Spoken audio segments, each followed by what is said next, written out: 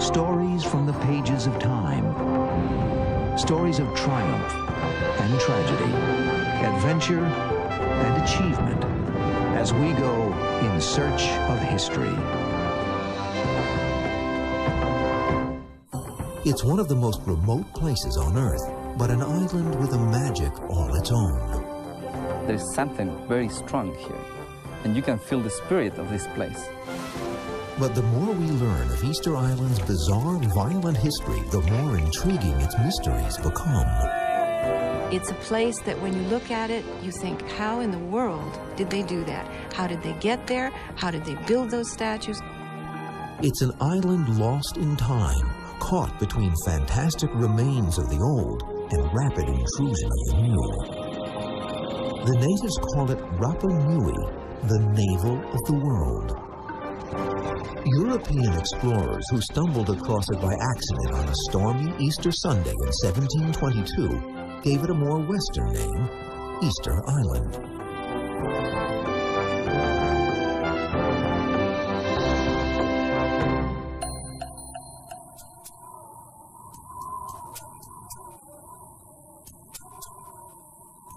What makes Easter Island one of the most mysterious and controversial places on Earth is its statues, multi-ton megaliths strewn across the island's 60 square miles.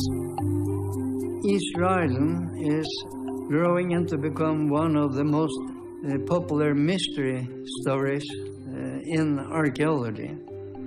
And the main reason is probably that you have these enormous stone heads on the loneliest inhabited island in the world.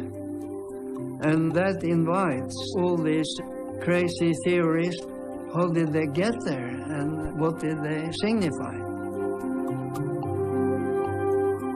I think the controversy has been one that is in part due to the absolutely spectacular nature of the archaeological remains, to the perceived isolation of the island. It's out there in the middle of the ocean by itself. It's lost in a sea of blue, located nearly 2,300 miles west of Chile and 2,500 miles south of Tahiti. More water surrounds Easter Island than any other piece of land on Earth. But that isolation is changing. Every day, a plane arrives, transporting archaeologists and adventure tourists. They come to the island for the same reason that explorers sailed here 200 years ago, to solve the mystery of Easter Island. The questions beg for answers that have yet to be fully explained. How did a native people come to live here? And what is the mysterious story behind the gigantic statues that keep a quiet watch over all that goes on here?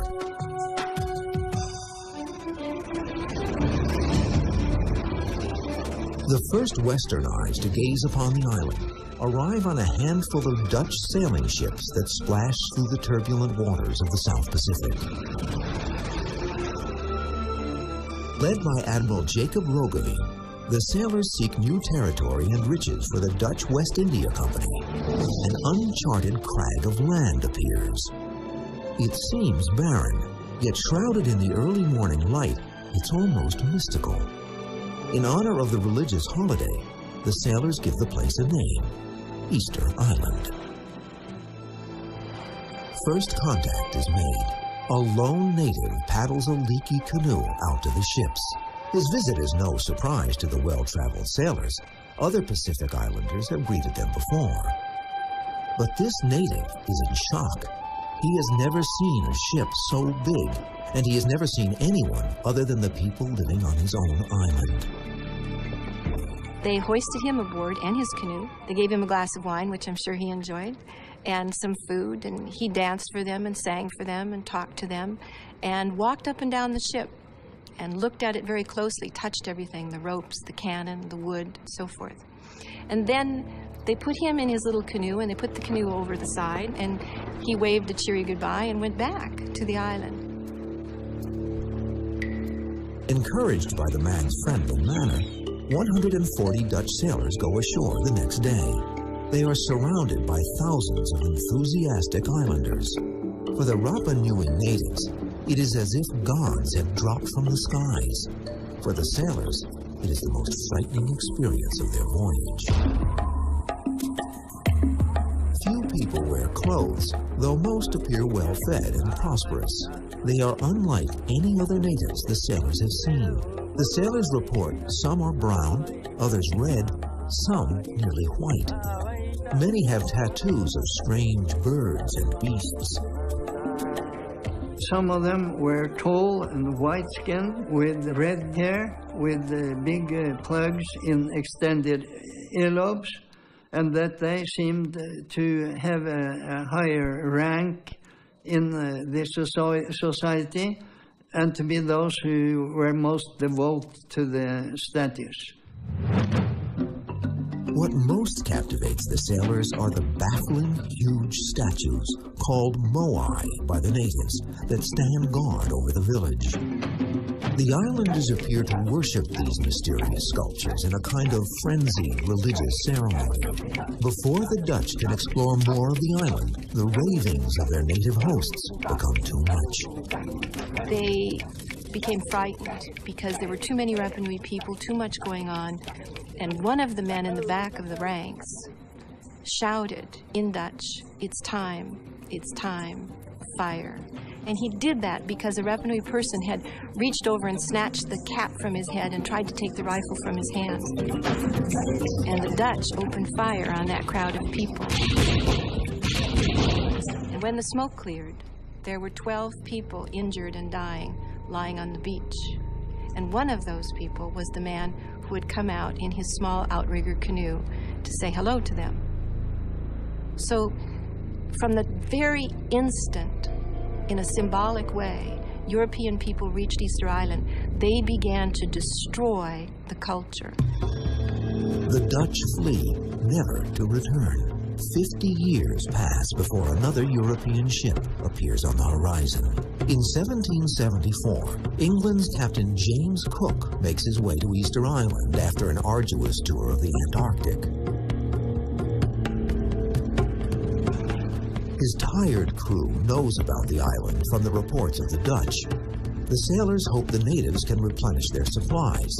They are shocked by what they find. The Cook expedition actually encountered some very angry people. People who didn't any longer look on Europeans as friendly opportunities for trade or gain. There were some angry people there. Cook finds the island in disarray. The crop of sweet potatoes is rancid. Fresh water is scarce. Gaunt natives study Cook's crew with dead man stares. They saw a population that was, to their eyes, absolutely decimated. Looked as if they were living in great poverty, looked as if they were living on the edge, so to speak, on the ragged edge of disaster. Many of the giant moai lay face down, shattered in the dust. The puzzling symbols of worship during the Dutch visit are now just piles of rock. He came to an island of pure misery. He found some statues standing, but also others fallen. And he only saw miserable-looking, poor people. What happened, Cook wonders? How could an island people described by the Dutch as thriving 50 years earlier be so decimated? And how did multi-ton statues wind up shattered on the ground? Cook and his crew leave the same day. They have no interest in finding out the answers. They do not want to spend even one night on such a godforsaken piece of land. When we continue, the mysterious beginnings of the famous statues of Easter Island. And we were competing all along. And that competition of the size of the moai go hand to hand with production. But we were competing so strong that we forgot we're destroying our environment. 4 years after his visit to Easter Island, Captain James Cook became the first Westerner to discover the Hawaiian Islands. His victory didn't last long. The Hawaiians murdered Cook a year later, in 1779. In Search of History will return here on the History Channel. We now return to the mysteries of Easter Island.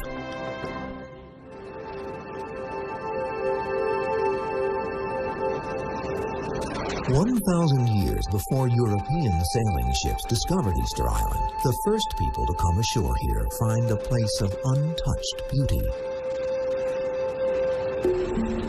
Island legend says a great king named Hotu Matua and 100 of his followers arrive after sailing thousands of miles in search of a new home.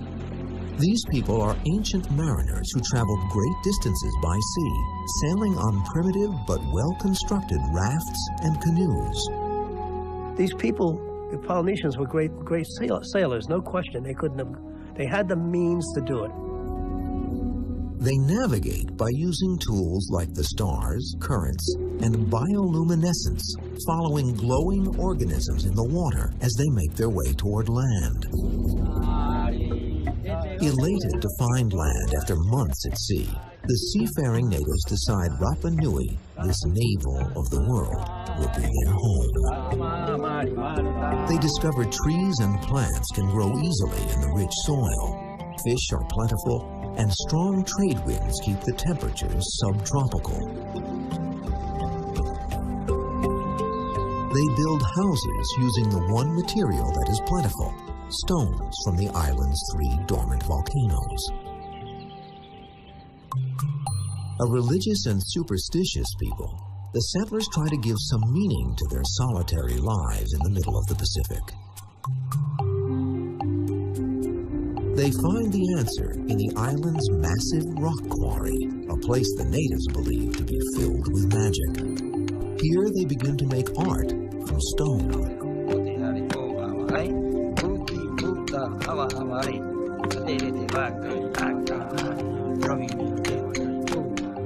If you are sensitive enough, you can feel here in any time in the day, there is something very strong here.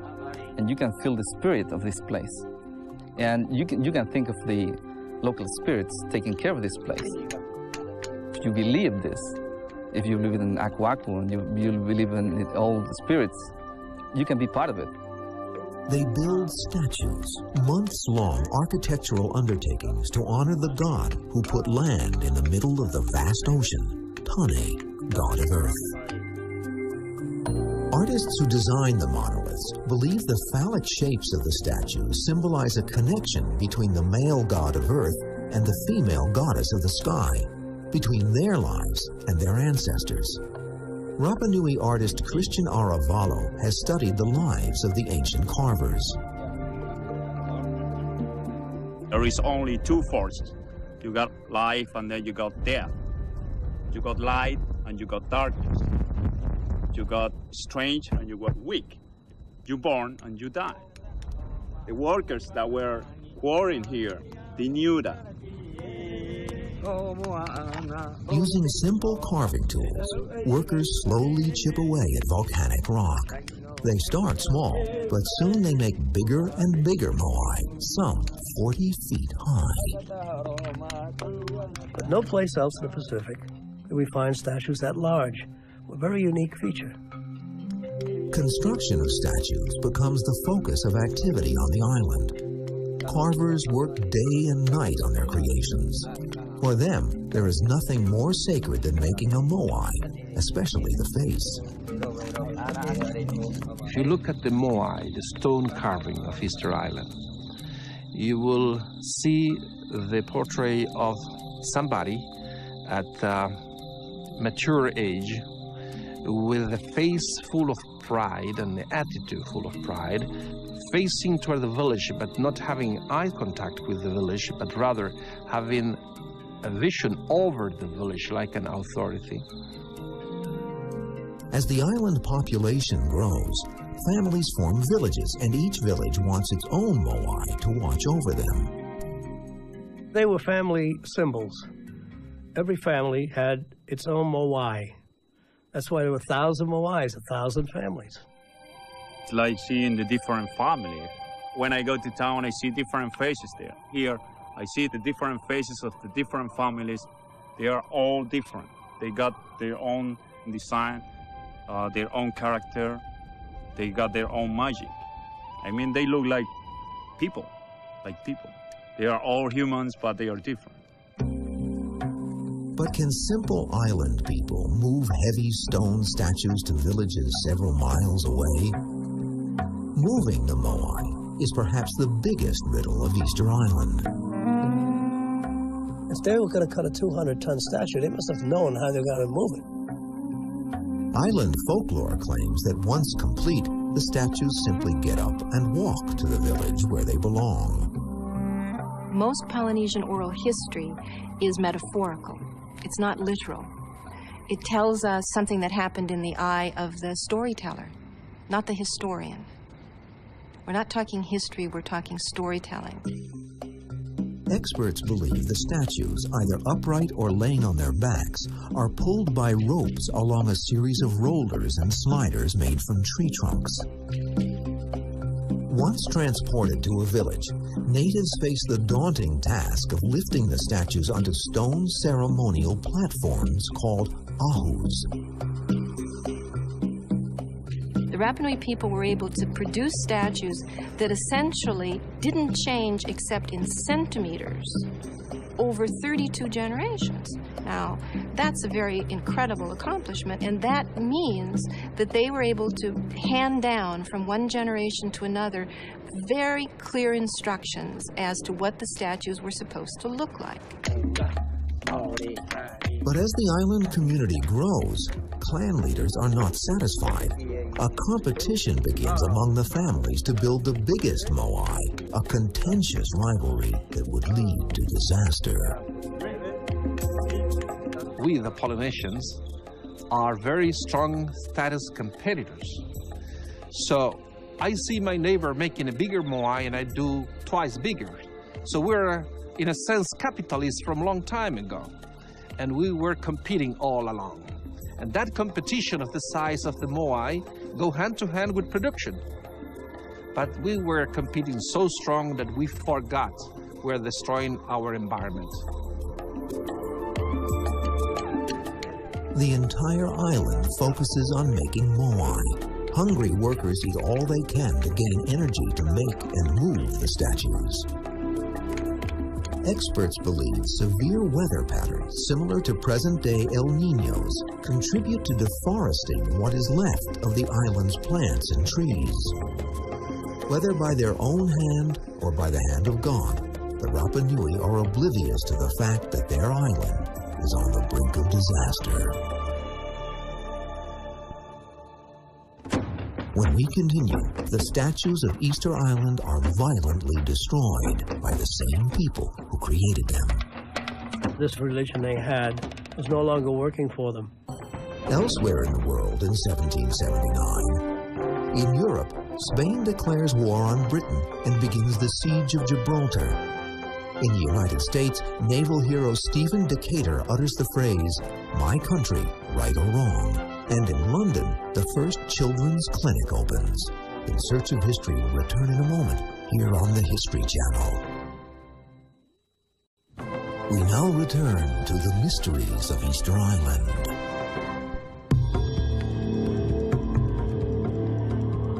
Sometime between the visit of Dutch sailors in 1722 and Captain Cook's arrival in 1774, all hell breaks loose on Easter Island. The native population, once just several hundred people, is now into the thousands, far exceeding the resources available to sustain life. Severe weather may have contributed to the lack of resources, buffeting the land with strong winds, blistering temperatures, and gale-force waves. The whole island was impoverished. Trees were cut down, soil eroded. You see, the wind will destroy all your vegetation, your plantations.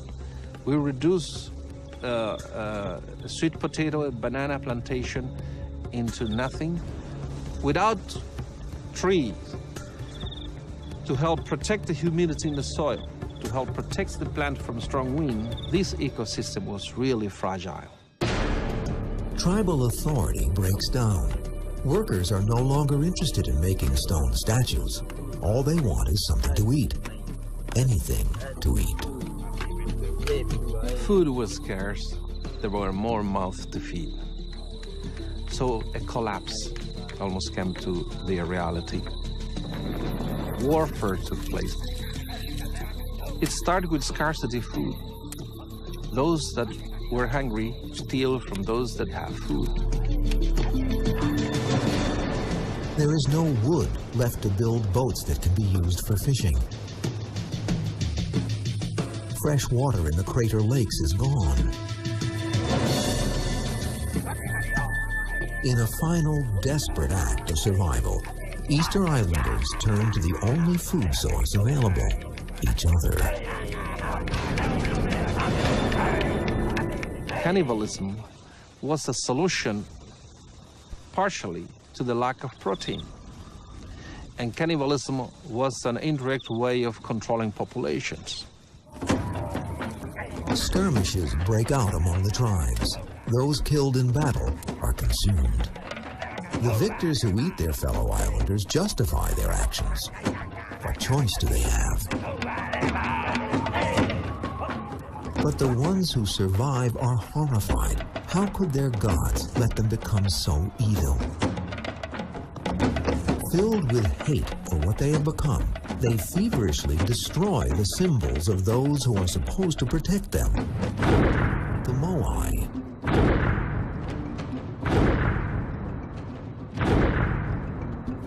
This religion they had was no longer working for them. And so we know the work stopped immediately because many of the statues were not only being carved, but many were completed and already on roads to transport to the Ahu. Because you find some of them being transported on their stomach and some being transported on their back. But they were lying on the old road. Island folklore says one by one the towering stone statues are toppled, pushed to the ground by as many as 100 Rapa Nui. The destruction is seen as one way of liberating the island from the curse of cannibalism.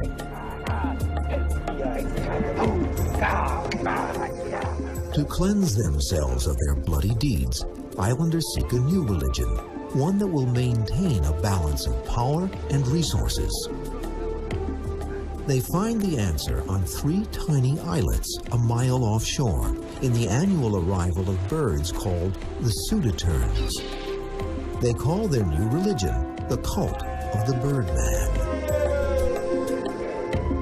And the bird cult involved the chiefs providing an athlete each year to engage in a competition.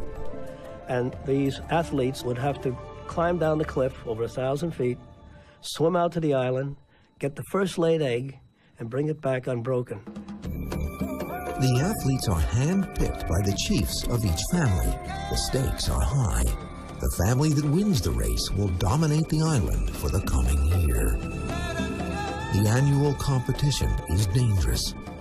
Fierce winds buffet the 1,000-foot cliff at the village of Orongo where the competition is held. It's this incredible ceremonial village perched on the very lip of a volcano in this bizarre setting that is overwhelming in its grandeur and diminishing of you as a human when you see it, because it just feels so out of control in the sense that it's on the very edge of your world. In the water, strong currents tire even the best swimmers. Sharks patrol nearby. Some of the competitors never make it back from the race. They climbed down the cliff and dived in and swam. And the one who caught the first egg and came back with it, he was elected as the Birdman of the Year. His tribe will have the honors of obtaining what they will call the owl, which is the symbol of command, with supernatural powers or strength that allow that tribe to override the rest. The Birdman competition becomes the island's salvation. It really was a population mechanism control. For example, if you were a birdman one year and you had to depend on killing some people, you wouldn't kill everybody because you may not be the birdman next year, and they would take retribution and go after you. The cult of the birdman succeeds.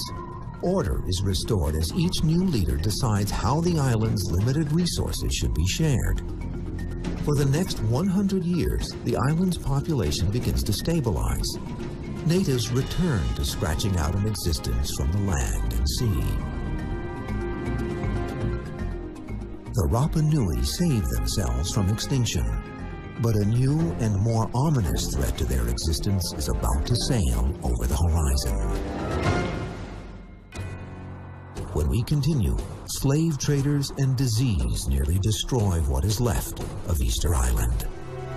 There are stories of Rapa Nui people who, once let out of the hold, simply jump overboard and swim back toward their homeland, even though there was no hope of them ever making it. Between 1800 and 1850, dozens of European sailing ships used Easter Island as a stop-off point while crossing the Pacific, but hostile natives prevented nearly every crew from going ashore. In Search of History will return here on the History Channel. We now return to the mysteries of Easter Island.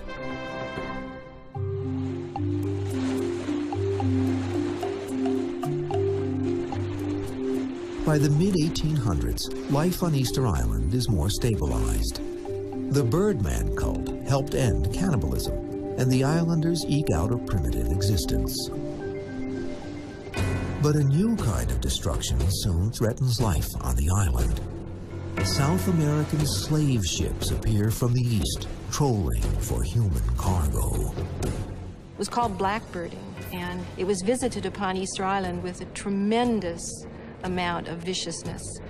It's a very, very sad period. At one point, the Rapa Nui people woke to see 12 ships about to take them into captivity. The slave traders find the few remaining Easter Islanders can be easily fooled. There are stories about the impoverished Rapa Nui people gathering on the beach and the slavers coming ashore and throwing food and trinkets on the sand, and when the Rapa Nui people went after it, throwing cargo nets over them and hauling them out. Other stories of Rapa Nui people who once let out of the hold of the ships that they had been taken against their will, simply jumping overboard and swimming back toward their homeland, even though there was no hope of them ever making it. For 10 years, slave ships pillaged the island's population. Islanders are taken to Central and South America to work on plantations. The Rapa Nui people come to dread the arrival of any ships. These slave raids not only brought tremendous physical harm to the island, they brought psychic harm as well. It was extraordinarily demoralizing. In an effort to save the Rapa Nui from total extinction, the Bishop of Tahiti secures the release of slaves and returns 15 natives to Easter Island in 1862. But his efforts only make things worse. The slaves bring home diseases to which the islanders are not immune. And were infected with mostly smallpox and other diseases, infected the rest of the island, and the population went down to the lowest point we ever know of, about 101 people. The massive numbers of dead forced the islanders to change their burial practices. It was once a sacred ritual, drying bones of the deceased in the sun and placing them in the cemetery. Now, islanders resort to using the ahus, the ancient altars of the long-ignored stone statues, as makeshift mass graves. That's why today you can see many ahus on the island with hundreds and hundreds of burials. So this is very important culture change and associated with the change in the funeral rites. The reuse of the ahu has simple burial place. In 1864, Christianity comes to Easter Island via a French clergyman named Brother Eugene Ackroyd. He arrives alone, determined to introduce his faith to the natives. Brother Ackroyd is the first Westerner to live on Easter Island. He stays on the island for only 9 months before hostile natives chase him away. But he leaves a valuable legacy. His teachings take root with a handful of natives, and eventually Catholicism becomes the island's major religion. In 1888, another doctrine comes ashore: politics. The nation of Chile annexes Easter Island, which until this point was independent and unwanted by any other government. Chile, the nation closest to the island, is attracted to its miles of unused grasslands, which are excellent for grazing cattle and horses. The lands are turned over to private companies, and herds are soon imported, turning much of Easter Island into a large ranch. The remaining natives are relocated to a small section of land on the western part of the island, a controversial move similar to how the United States treated Native Americans. 2 decades pass. The island's population slowly increases, but little is known of the people and culture. In 1914, the arrival of an unlikely adventurer, a mild-mannered English woman named Catherine Rutledge, changes all that. Catherine Routledge was a Quaker, born and bred into a very rich family, well-known family in the north of England. She was a Victorian woman, and in those days, a Victorian single woman was expected to live at home. But Catherine is one of those women, or was one of those women, that in the Victorian era was called odd, in the sense that she wasn't satisfied with the ordinary. A member of England's Royal Geographical Society, Rutledge comes to Easter Island with a simple plan: to do the first scientific study of the people and statues on the island. She believes that science can help solve the long-standing mysteries of the place. She takes detailed notes on hundreds of moai. She interviews a dozen Rapa Nui elders, those who still remember stories from the island's past.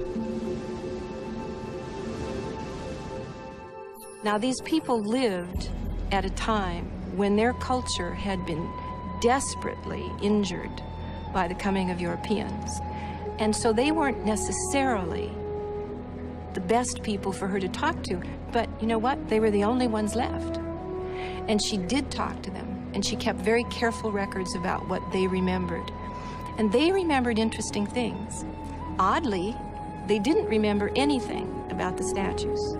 They remembered their parents talking about them, but they had no personal experience or memory of ceremonies associated with them or any value or importance that they might have, other than they are our ancestors.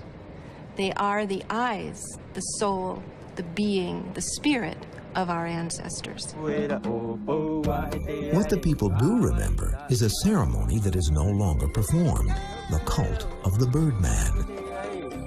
The elders recall a time before the slave ships came, when warriors painted their bodies and braved cliffs and ocean currents to become the Birdman.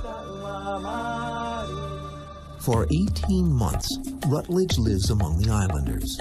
She is shown secret caves filled with native art.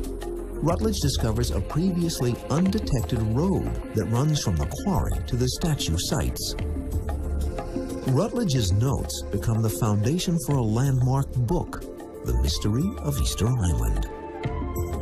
Her extensive field study would spawn a generation of adventurers enticed by the strange and exotic culture of Easter Island. Most notably among them is a Norwegian explorer who makes headlines sailing the world's oceans aboard a reed raft. His name, Thor Heyerdahl. When we continue, scientists debate the question of who settled the island. And they're not made to my satisfaction yet. I'm ashamed of being European because we always think that nobody come anywhere before Columbus and the Vikings. And I think it is ridiculous.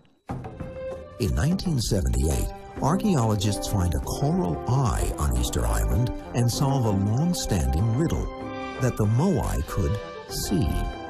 In Search of History will continue in a moment here on the History Channel. We now return to the mysteries of Easter Island.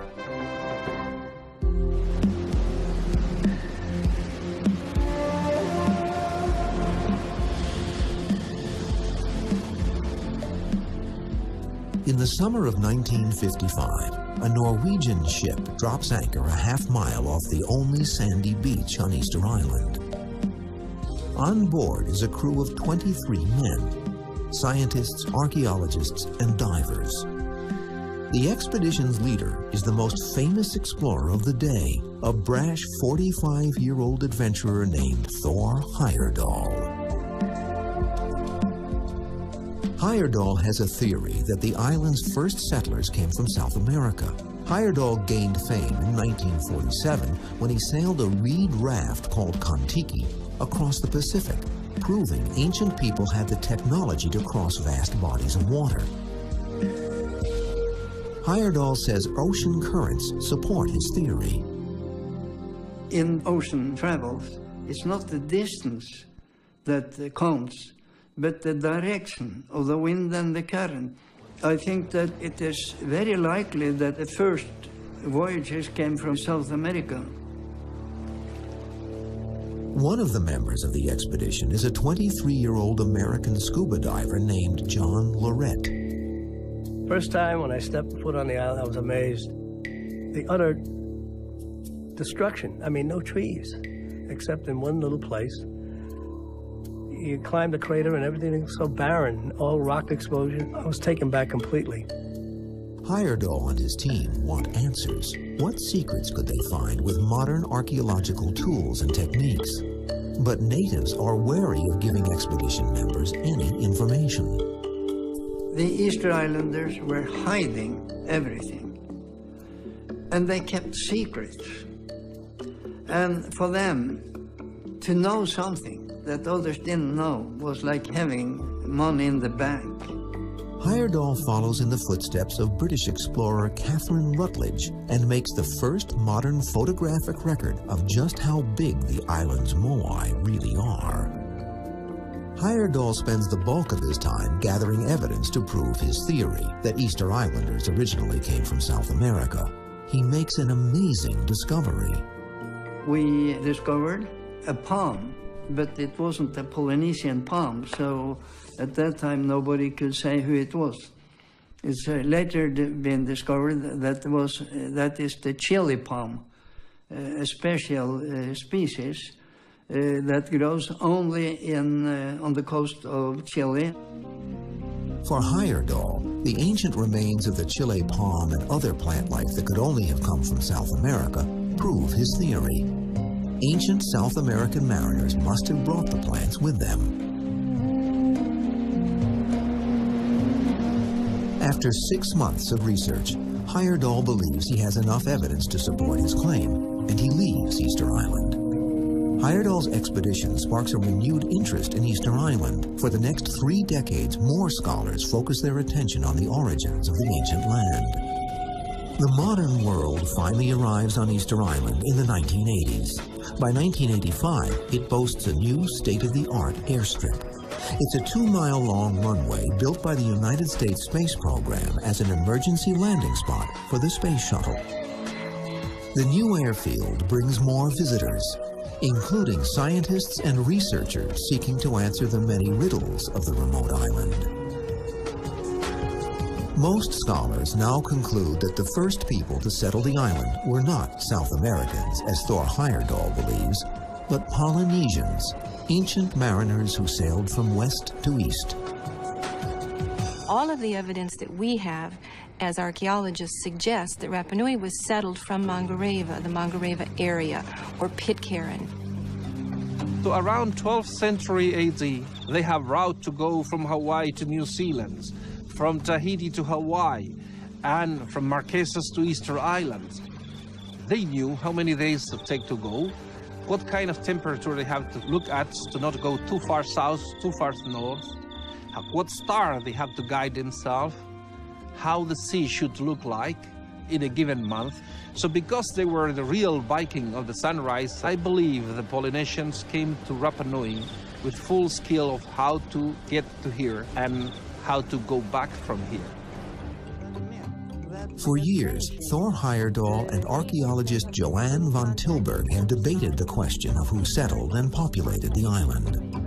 People crisscrossed the ocean The ocean is the open road for any culture. Exploration is not settlement and culture building.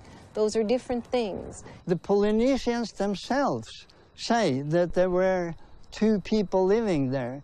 We can't ignore them. We've got some incomplete archaeology in the East Pacific. It's a little premature to begin to look for connections outside of the East Pacific when we're still lacking dates from some very important sites. That I'm ashamed of being European, because we always think that nobody come anywhere before Columbus and the Vikings. And I think it is ridiculous. The new airport also brings something Easter Island has never had to deal with before: tourists. The attraction to tourism, it's going to be one of the major industries on the island, no question about it, because it's available. Put this airport now, anyone can fly there.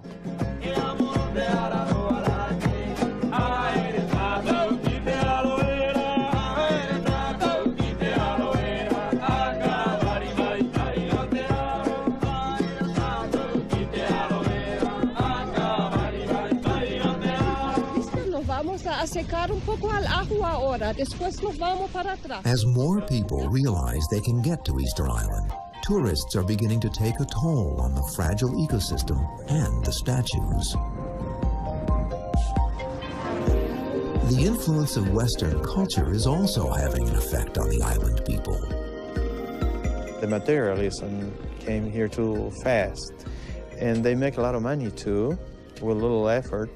So they have the money, so they can buy a lot of things, but sometimes the heart is empty. The 3,000 islanders also struggle to find a common ground with the Chilean government, which maintains a strong presence on the island. There is an unofficial ban on flying the traditional Rapa Nui flag, though some still find ways to defy the edict.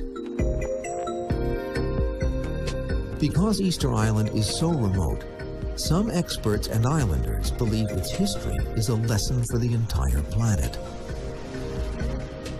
I look at it as a microcosm of what we're doing to planet Earth. These people exceeded the carrying capacity of land, destroyed their own environment, and I see us on the same track in planet Earth. Planet Earth is another Easter Island. If we are blind, we can let ourselves into a total ecological destruction of our planet as it happened in Easter Island in the past. I think that we will have no idea of the future unless we know more about the past and learn from the past. Because all the problems that people have had before us, we are going to repeat and repeat and repeat unless we learn from them. I think the history of Rapa Nui is important because it's our history. It's the history of what Western people did in the Pacific. It's the history of how we handle ourselves, we Westerners as a people. And I think, very importantly, it's part of cultural rediscovery in the Pacific. Knowledge, in the end, is what we all benefit from. And history is knowledge. Does the story of Easter Island hold a warning for the rest of the world? Can a modern society learn anything from this last place on Earth? Perhaps the answer is with the Rapa Nui people. They still touch the faces of their statues with a reverence no Westerner can understand.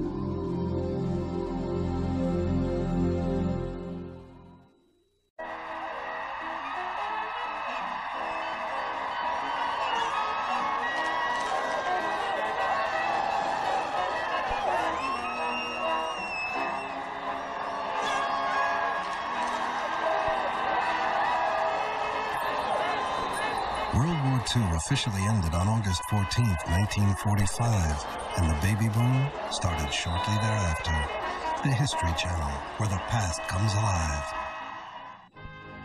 The History Channel is proud to present on home video the episode you've just seen of In Search of History. Journey through time on a quest for truth. Call 1-800-708-1776, and for only $19.95 plus shipping and handling, receive In Search of History.